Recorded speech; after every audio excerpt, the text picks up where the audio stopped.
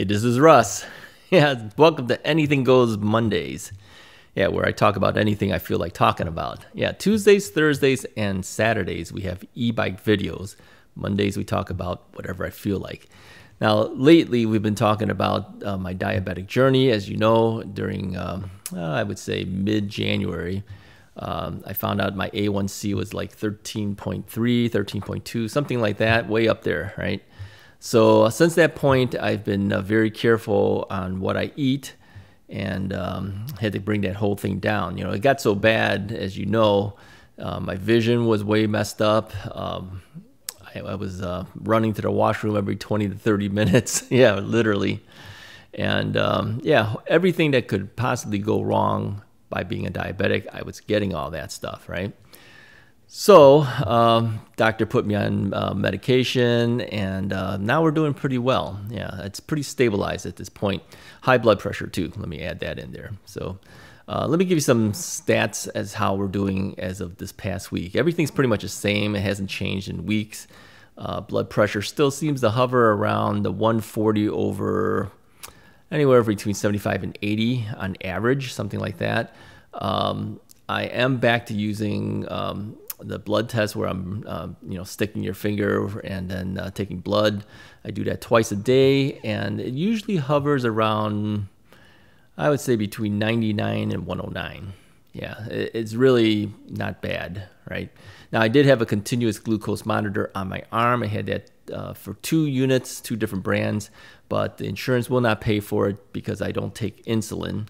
So I'm back to using the finger stick test. Yeah. So that's okay. It's not a real big deal. I eat pretty much the same things, but I get tired of eating the same things after a while. Now, as far as the weight loss is concerned, I had dropped 10 pounds, not knowing how that happened. That's part of the diabetes thing. And then I dropped another 16 pounds from that point. As of this morning, it's down 17 pounds. So total of 27 pounds down at this point.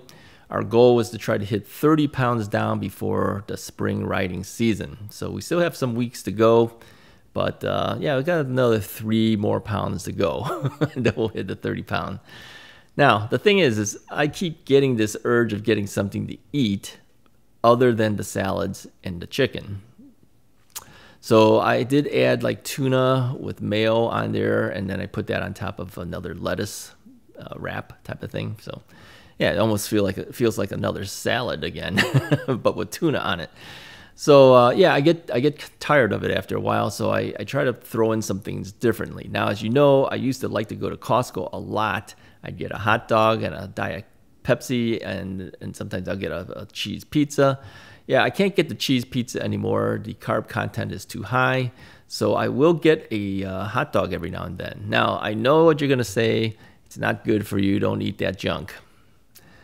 Yeah, well, you know, you try eating a salad 3 times a day for weeks on end. It's you got to have something. So here's how I do it. Let me show you a picture of the hot dog. So what I do is I rip off the top part of the bun because that is the thicker part of the bun.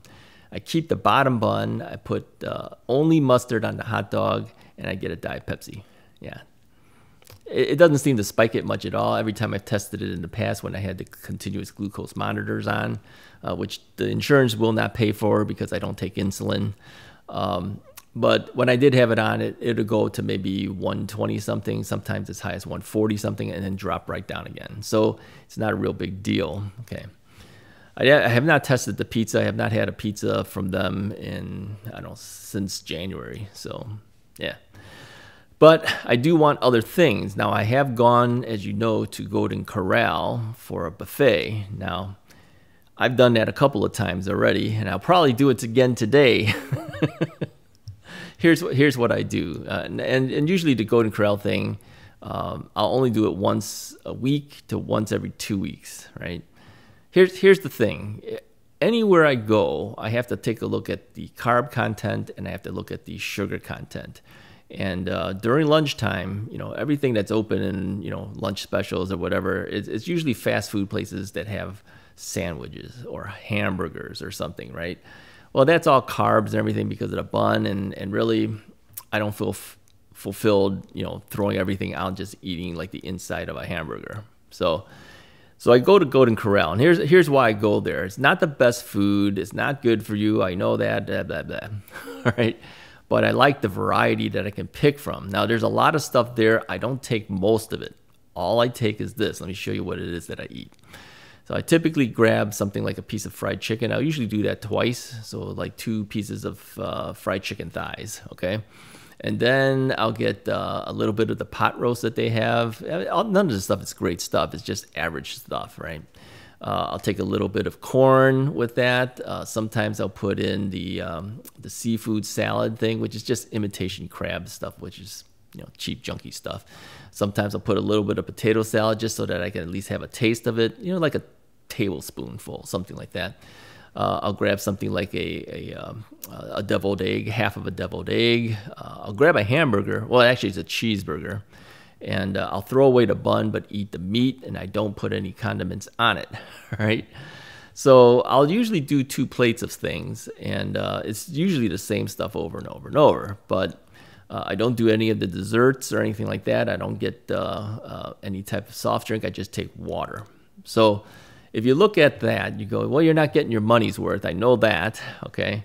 But it gives me a chance to get some additional variety within that meal. That's the reason I do the buffet. And any other buffet that I can go to probably will have sugars and things on their food. Like if I went to a Chinese buffet, which is very few here in the area that I live in at this point, but even if I did go to one, they will typically have marinated meats and stuff, and it's not as good for me. So I look at this and then I go, well, as much as I would like to do the Chinese buffets, can't really do it. So I go to the American type buffets, and that's just standard American food, right? And it's not the greatest either, right? But it's acceptable, right?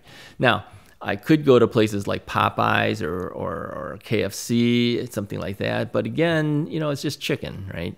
Not that the Golden Corral, I don't get chicken, because I do, but I do add in other things along with it. So Golden Corral, how much does it cost for lunch? Well, by the time you do lunch, I usually get a senior discount. It doesn't save you much. I don't know, what is it, like 80 cents off or something? It's not a whole lot. But I do take my 65-year-old senior discount. I think they do it at 62 years old, actually. So I do ask for the senior discount. I only get water. By the time you put a tip and everything, it's about $15. Yeah. So here's what I want you to do for me. Put in the comments below, where do you think I can go that would satisfy me for lunches? All right. Now, most of the places that I can think of are things like, Wendy's, McDonald's, hamburger type places. Where else could you go? And I wouldn't want to do it because it's basically what I do at the Golden Corral anyway. Anywhere I consider going has too much sugars or too much carbs. Where would you go? Now, to go further than that, I kept thinking about this. What if I went on a 3-day road trip somewhere? Like let's say I decide to take the car and we go someplace, we'll take the bikes or whatever and go somewhere. Where do I go for lunches and dinners? I mean, I guess you could go to a grocery store, get the stuff, make your own things. But usually, when I used to do that before, we would make sandwiches. Well, I can't eat the bread, so what am I supposed to eat? Just bring a bunch of chicken? I mean, after a while, chicken, it gets a little tiring too. So what would you do? What would you suggest to do? And when you're on the road, you don't know what's available up ahead, right? The only thing you have is you look on the highway, you look at the little road sign that says, oh, food, and it'll tell you some of the establishments that are there. But again, think about it. They're usually fast food establishments. Yeah. So what would you do? What would you suggest? Okay, put a comment below. Let me know what you would do. As I said, I'm getting a little tired of eating the same thing over and over and over because I will have salad with chicken literally 3 times a day, right?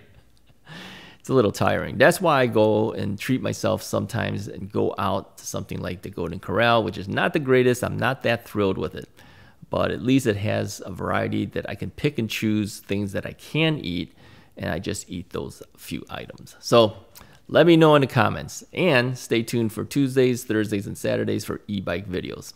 If you like this video, go ahead and hit the like button, hit the subscribe button, put some comments in. I'll talk to you guys later.